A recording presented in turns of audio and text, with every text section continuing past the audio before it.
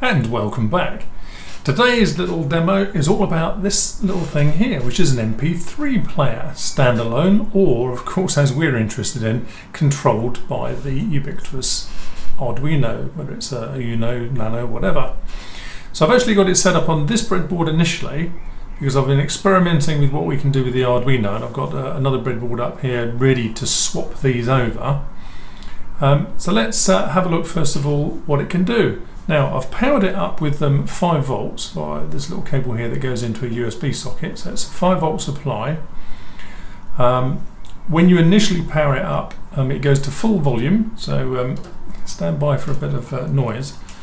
I've just got a little tiny speaker like this. This is what do they call these? Pillow speakers, right? You can put them under your pillow and listen to stuff at night if you want. So I've got one of those just for the music. Now I can't work out whether this is mono or stereo. I think it's mono, because even though it's got speaker 1, speaker 2, it seems to indicate that there's well, I don't know, to be quite honest. Yeah, it doesn't work in stereo, certainly not on that speaker, although of course it could be my cable that's a bit dodgy, who knows.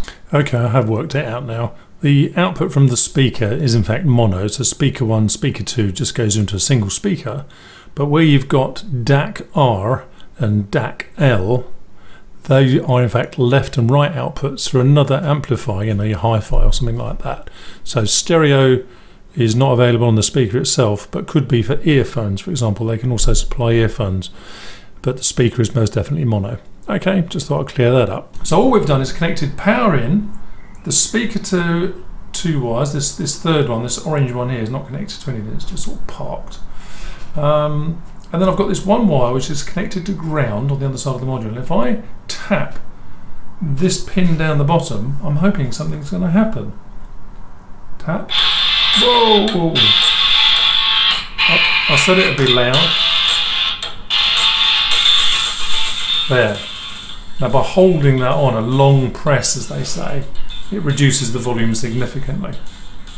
Now if you're expecting Beyonce or Justin Timberlake or somebody, you're out of luck, because the music I'm playing here is copyright and royalty free from the website that you're seeing on the web screen right now.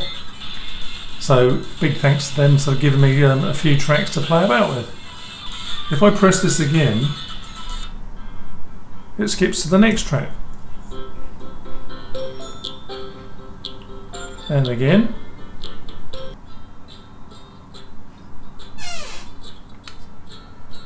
So long press decreases the volume, and a short press moves it onto the next track. So in fact there are multiple things on here. You know, everything that you think about, it's got equalization, 5 sets of equalization, you know, pop, rock, classic and all the rest of it. Stop, start, next, previous, everything that you expect from an MP3 player really, and of course they're pushing this as something you can have in cars, in factories. As a freestanding MP3 player, as fascinating as this is, it's not really where we Arduinoites really want to be, is it? We want to control it via one of these. Is it feasible then to add one of these to just about every project we got? Well, more or less. Let's have a look to see where I got it from and you'll see the price. Go to my browser. Now you can see here, look, £2.56, which is probably about what, $3.50, something like that. 4 maybe, from China. As it happened, I didn't get it from China, I bought it from the EU warehouse because it was going to be a lot quicker, about a week if that. So I paid £3.48, which is what, $5–6, something along that issue. Now £3.48, okay, it's a tad high. Oh, does that convert? Let's have a look what it is in dollars. $4.88, there we are, that's not bad, is it? Having said that, as I said, it's a little bit high to put into every project, but let me see, $2.56. Now what is that in dollars? $3.59, and that's much more reasonable. For $2.56, if I wanted some kind of announcement or directions or something, this is most definitely doable, isn't it? Now you've seen it in freestanding mode with basically nothing but a bit of wire attached to it. Let's see what we can do then when we go to the actual Arduino board. So I'm going to move this module over to here. I've already got an Arduino connected up with some code. and we'll see what it can do then. Right, see you in just 2 shakes of a lamb's tail. So here we are with the module moved over onto this breadboard. Connect up to Arduino. As I say, I've got some code on here, pretty simple stuff, just to get us all going. I'm going to connect it up, we'll see what happens. Oh, incidentally, the first thing I do on here is reduce the volume. So I'll hold this up to the microphone. There we are, much more reasonable. So that's playing away. So, okay, great. So the Arduino has somehow managed to initiate this. I'm just going to move the microphone closer to me, just in case that music drowns me out. So let's have a look at the code to see exactly what we're doing here. Now, just before we come on to that, it's very important that you take note of this resistor network here. The transmitter and receiver pins from the Arduino must have these resistors in place because the MP3 player requires 3.3 volts at those pins. Any more and it'll probably damage it. So it's very simple, a 1K resistor and a 2K resistor on each of those lines as I've shown in that diagram, and you'll be good to go. Okay, don't try and skip this step because bad things will probably happen to the MP3 player. Okay, right, let's have a look at that code now. Okay, now while I talk, actually I'm going to disconnect this because it's rather distracting. Right, okay, back to normal. Now this code is a strange amalgamation of my original code, stuff I got from the data sheet from TF Robot, who make this actual MP3 player, and another website I found which has a load of examples of what to do and the commands you can put out. And in fact, what he stated is that due to the errors in the TF Robot site, you can get yourself in a right old pickle. So I'm going to include all that information at the bottom of this video so you can play about to your heart's content. I mean, there's nothing you can't do with this. It can repeat tracks, it can play tracks from 1,000 folders, each of which can have 999 tracks in, or 2,000 tracks. It's amazing. The other thing it can do, like in shops where you're playing some music in the background and then you want some kind of staff announcement or an advertising announcement, it can pause the current track, play the advertising announcement, and then resume the music track from where it finished. So that's obviously an application that they've been thinking of. So here I've initially just got down what I've worked out really was the commands. Okay, so that's easy enough to follow. There's quite a few fixed bytes in here actually, and I've got a couple of examples here, but that's not really of importance. We are using the SoftwareSerial library here because, I mean, you don't have to. You can use the standard serial library because then you'd have to use, on the Arduino, you'd have to use pins 1 and 0, but then you couldn't transmit anything back up to the serial monitor on your IDE. So initially I used these 0 and 1, but of course quickly discovered that I couldn't tell what was happening. So I've moved the pins up here to 10 and 11 SoftwareSerial, so I can still use the software window here. This one down the bottom, look. And we'll have a look at what comes out there in just a sec. So here are some fixed bytes. Look, the start byte, end byte, version byte, data length, and info required out of the 10 bytes that this module always needs. There's a couple of other bytes it needs, which is a checksum. So you can see how serious they're being in making sure that the data it receives is correct. But the checksum is very easy to calculate. I've got an example of that. So the setup here, basically, this is the MP3 SoftwareSerial. That's what I'm using. This is our standard software monitor. So the MP3 is the SoftwareSerial port, and we're using send command, which is written down below, just to send some commands over via the serial lines to the MP3 player. So this one here is the very first thing I said. Set the volume down to half. Set the equalizer settings to, I think 5 is pop or rock or something. Well, we'll see, have a look at that. But they do actually work. Specify the track to play. Well, that's the very first track, 0 and 0. Just so you know, this first byte is a high byte and the second byte is the low byte. And for the parameters, we unusually would use the high byte. Now this one says play, and then what we do, let's have a look at the send send command. So what this is here, now I had a different version of this for myself wrapped up here, and it was pretty ugly, quite frankly, as I was trying to work out what to do. And then I found this other website, which I'll post on here as well and below, so you can have a look at his hard work.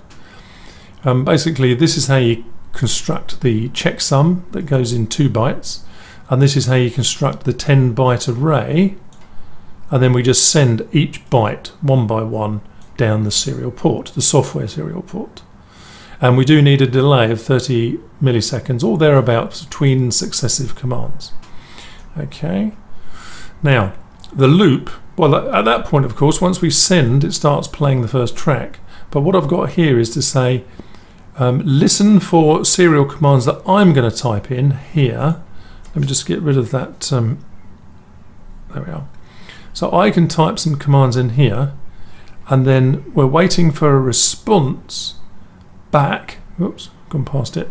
Here we are. We're waiting for a response back from the MP3 player, and it's always a 10-byte response.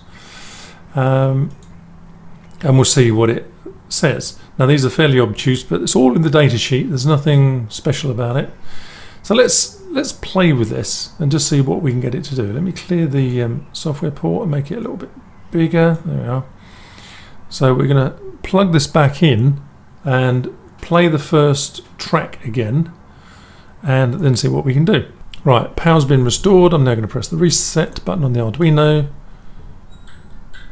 Okay, and off it goes. Right, to play the next track, all we have to type in is 1, 0, 0. Basically, it's a parameter-less command. It's just command 1 with no values. So send that, and lo and behold, the track changes, and the response we get back, look. Oh no, the response we got back was not success. Oh dear, what does that mean? Right, back in just a sec while I work out what's going on. Right, I've reset the Arduino. Well, unplugged it and plugged it back in again to see if that's going to help, because we're also powering the MP3 module from the Arduino this time rather than independently. So there's a 5-volt coming out directly into the MP3 module, which is 5-volt tolerant, just about.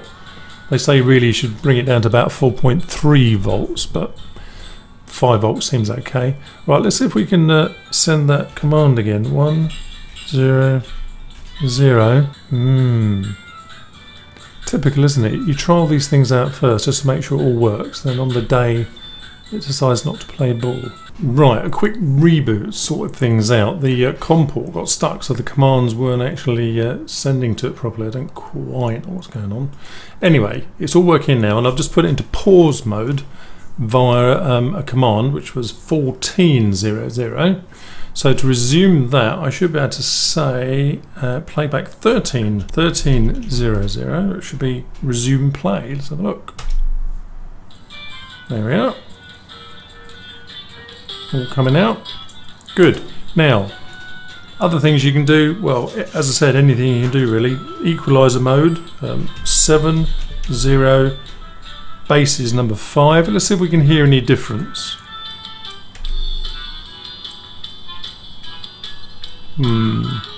Perhaps not. Perhaps it was already on that one. Let's try a different one. Let's try jazz, which would be 7, 0. Jazz be 0, 1, 2, 3, 4. 4. Let's see if that changes. Oh yeah. Basically a bit more muffled. What else? There's rock. 7, 0, 0, 1, 2. So is this going to change? Oh, the track's ended. Oh no. Now you notice actually it came back there in the command window. It came back. I think this is telling us that the track has ended, but I haven't actually looked at this 3D command properly yet. Now the reason why we're getting some info back, if we look at the very beginnings of this code, some of these fixed length ones I'll put in. Look, I've said here info required 01. Now if you put 00 in there, you don't get anything back at all. But I thought for this, we probably do want some values back, so it's useful that they come back in. So let's play the next song, which would be 100. That's where we started all this from. And yes, it's starting.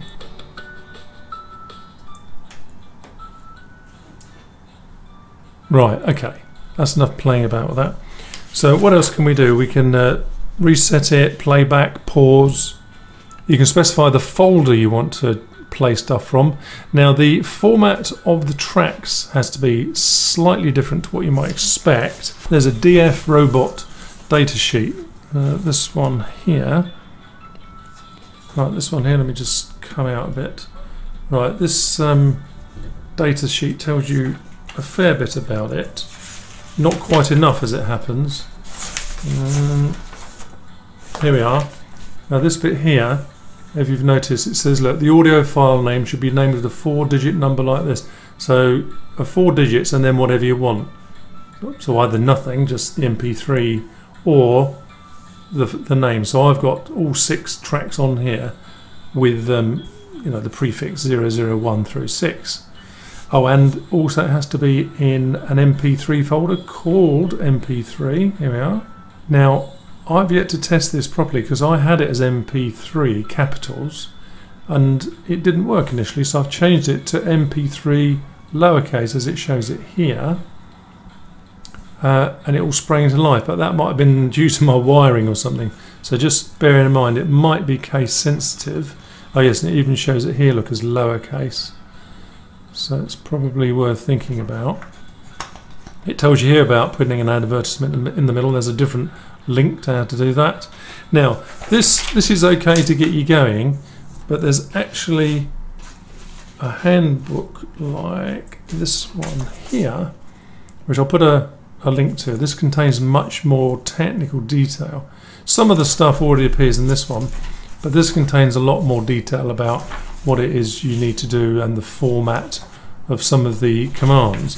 I mean, that's basically it. I'm going to probably think of some project now to put this into, because it would be great, wouldn't it, if you had a track with a voice prompt that said, I don't know, low salt in water softener, for example. Not that I've got one of those coming up, but quite frankly, for the money that we're talking about here, how much was it again? Let's have a look. $256 from the warehouse, and was it $348 from EU, I believe? Yeah, $348 at today's prices. But this DF player, I think it's pretty good quality. I've been testing it with some Sennheiser headphones. Let me just show you the ones here. So these are put them on. There we are. These are in fact Sennheiser HD 414Xs. Don't make them anymore, but they're still a damn good set of headphones, and they sounded okay actually. I mean, it was in fact better than okay. I'd say pretty good, given that the tracks I've downloaded are just some freebies. I set the equalization to pop, I think it might have been, or rock, and it made a definite difference. So I'd say experiment and plug it into your Arduino project at the very earliest opportunity, because I think it's pretty good. I do believe it's time we had another track, so let's see what we can type in now. You can of course play continuously for a folder or the single track or things like that. Just to get us going though, we're just going to have 100, which is next track please. Maestro, play. There we are. Brilliant. I mean, this is really good. This is sort of the little tiny thing like this that can really make a difference to somebody's project. If you've got voice commands or warnings or activations or whatever, it could really be something. Excellent. Okay, all the details down below. If you really enjoyed this, and I really hope you did, don't forget to subscribe, share, thumbs up, all the rest of the gubbins. Okay, thanks for watching. I hope you're finding these videos useful and interesting. Please leave comments down below, subscribe, share, and give me a thumbs up. Thanks for watching. See you in the next video.